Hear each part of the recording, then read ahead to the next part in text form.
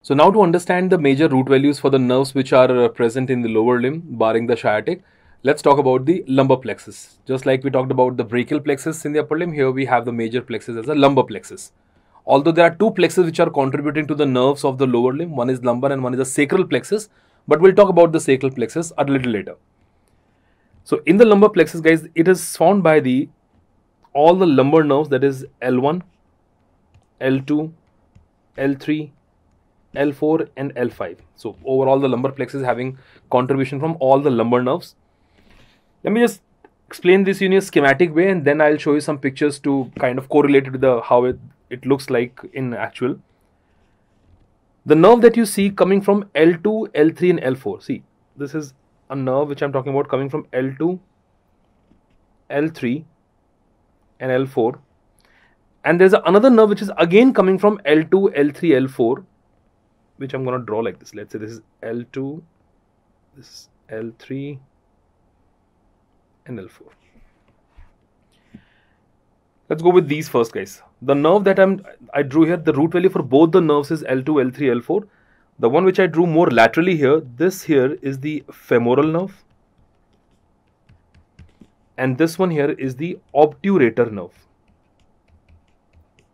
So looking at the two very important nerves of the thigh, one is the nerve for the anterior compartment, the femoral nerve, and one is the obturator nerve.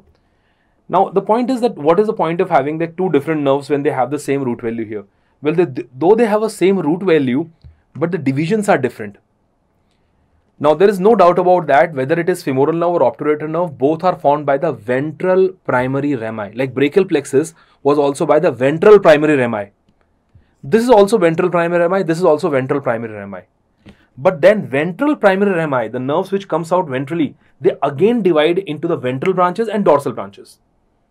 What I'm saying is, from the spinal cord, the nerve comes out and it divides into two. One is a ventral primary rami and dorsal primary rami. Dorsal primary rami is mainly to take care of the back muscle, the extensor muscles. Ventral primary rami is mainly supplying the muscles of the anterior compartment, or muscles of the abdomen, muscles of the upper limb, lower limb. So ventral primary rami further is having branches. Some branches are dorsal and some are ventral. That is the difference here. So femoral nerve is found by the, please note, it is by the dorsal division of ventral primary rami. I'm writing VPR.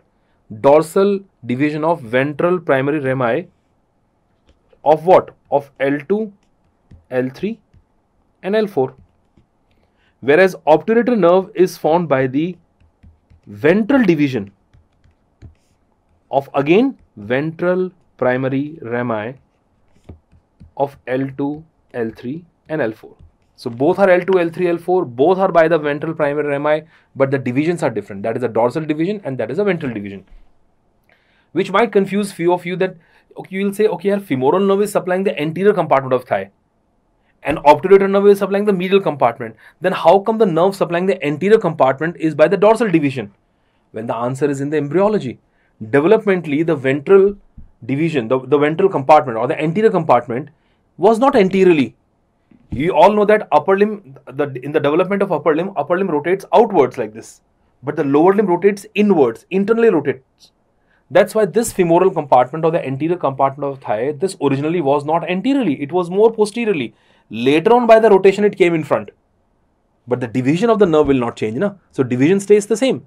So it is a dorsal division of ventral primary rami, although the nerve is supplying what compartment? Anterior compartment. Because originally, developmentally, this compartment was not anterior. It later on came anterior with the rotation. So these are two important nerves, femoral nerve and obturator nerve, both L2, L3, L4. Okay.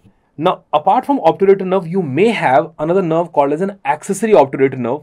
That accessory obturator nerve is coming from the L2 and L3.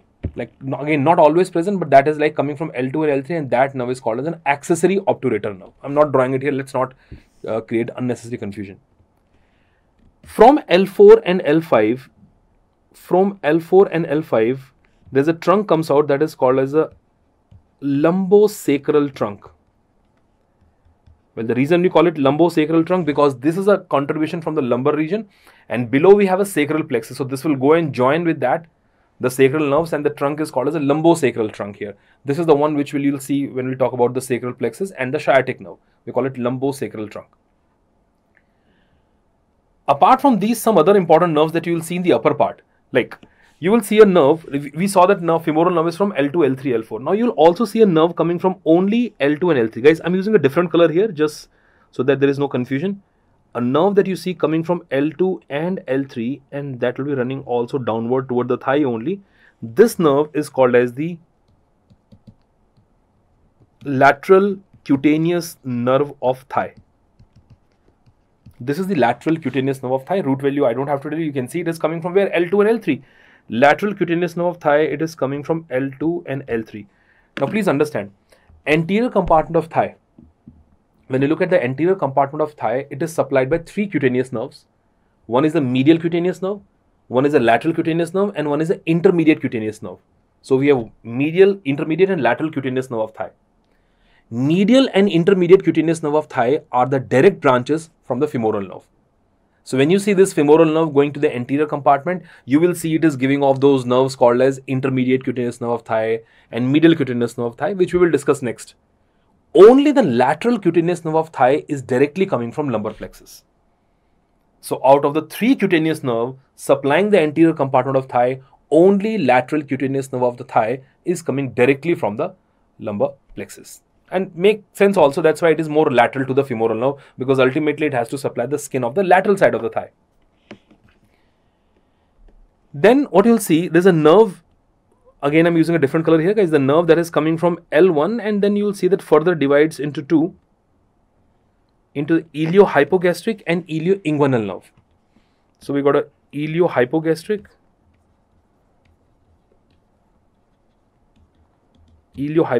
nerve and ilioinguinal nerve.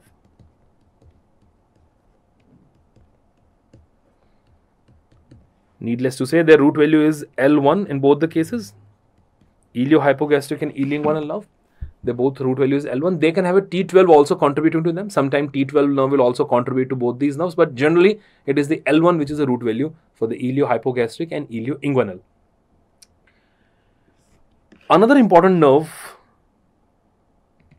again a different color I'm using, coming from L1 and L2. Look at this nerve, guys, coming from L1 and L2, and this nerve is the genitofemoral nerve.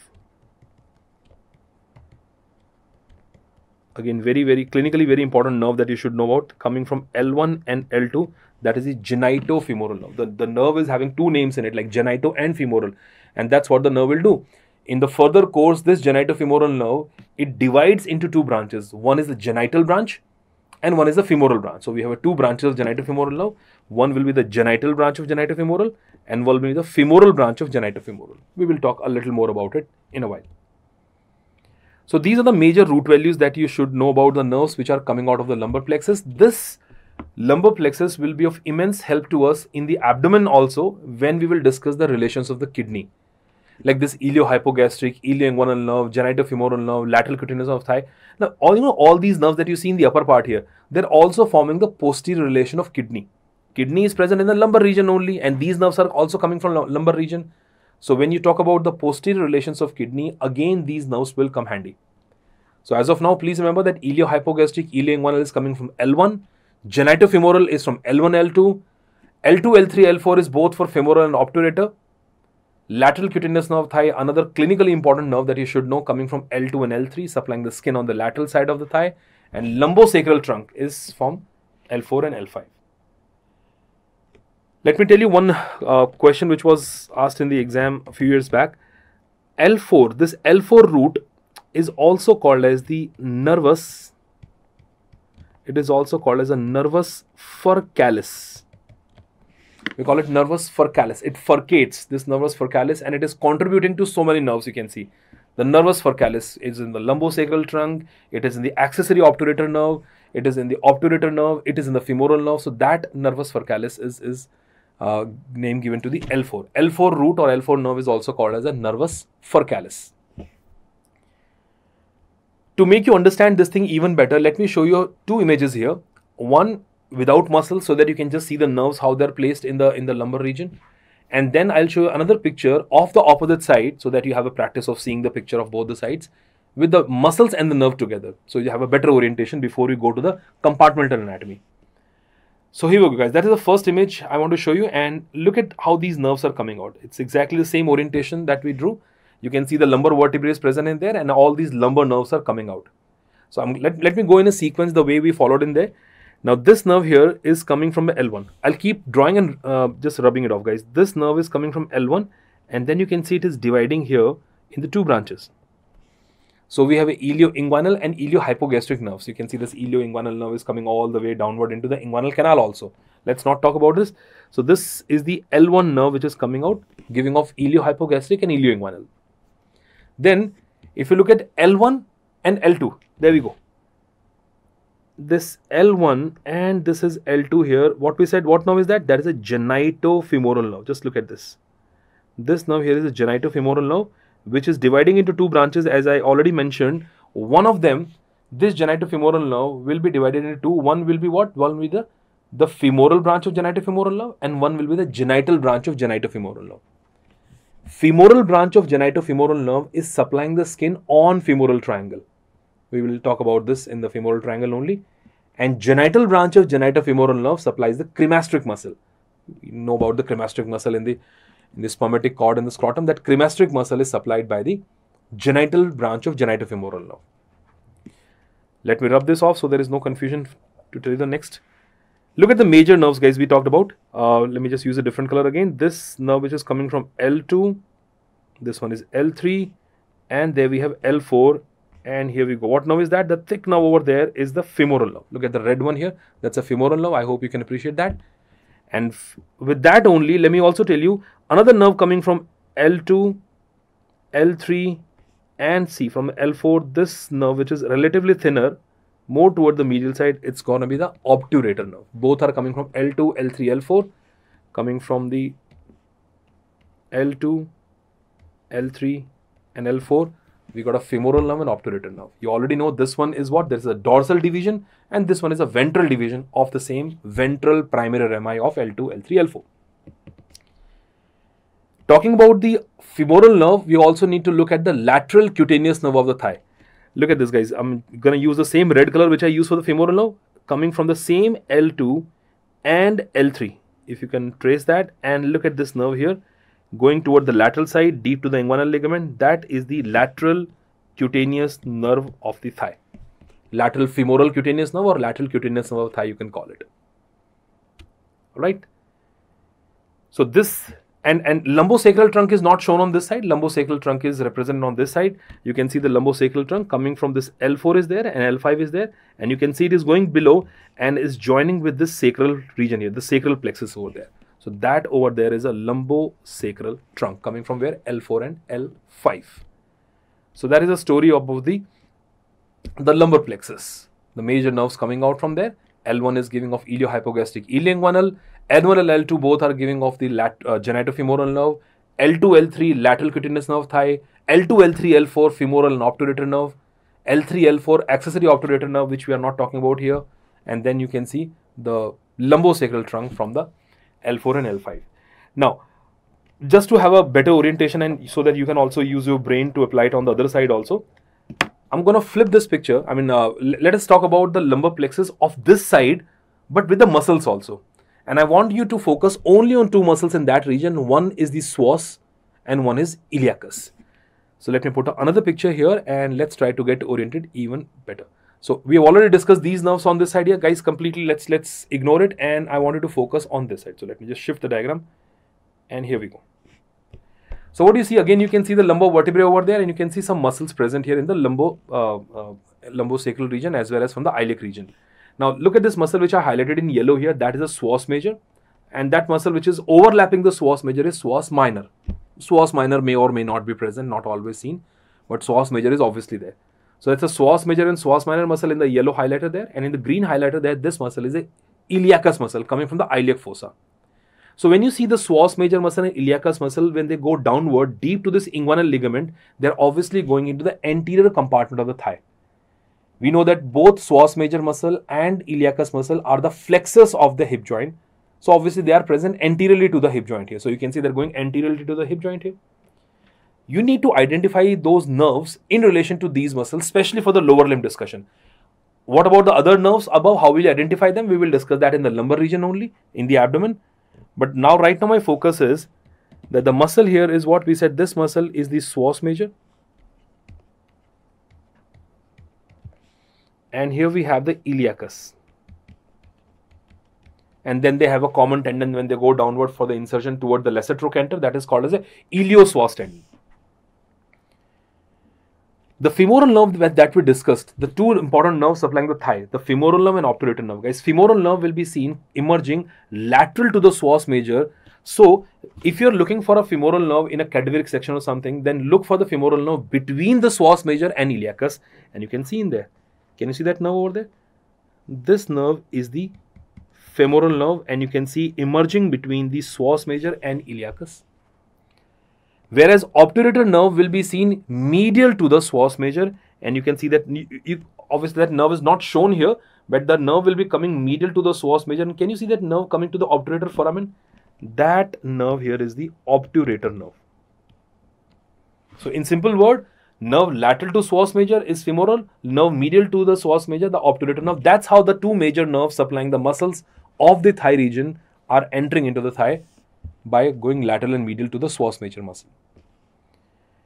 The nerve that you see is piercing psoas major. Look at this.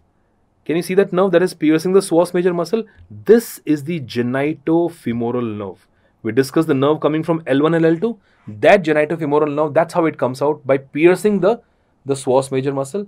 And can you see it is dividing into two branches? Needless to tell you, the two branches, one is going to be the genital branch and one is going to be the femoral branch of genitofemoral nerve. And lastly, one more. I'm only focusing on the nerves which are coming into the thigh region. Let's forget about the other nerve, the iliohypogastric and all. And look at this nerve coming from L2 and L3 and then arching laterally into the iliac fossa. Look at this, arching laterally into the iliac fossa, running on the psoas major muscle, and then passing deep to the inguinal ligament. That was the lateral cutaneous nerve of thigh. That is a lateral cutaneous nerve of thigh. So guys, for the discussion on the lower limb, I wanted to understand that where the genitofemoral nerve is, it is piercing psoas major muscle. That's how you identify it.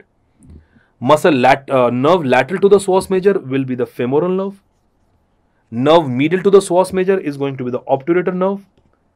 And the one that you see which is arching more laterally within the iliac fossa on the iliacus muscle and its fascia, that is a lateral cutaneous nerve of the thigh. So obviously, knowing the psoas major muscle, having a pictorial orientation of psoas major muscle is very important if you want to understand how exactly nerves are entering into the thigh from the pelvic region and the lumbar region here. So this is about the lumbar plexus and its branches.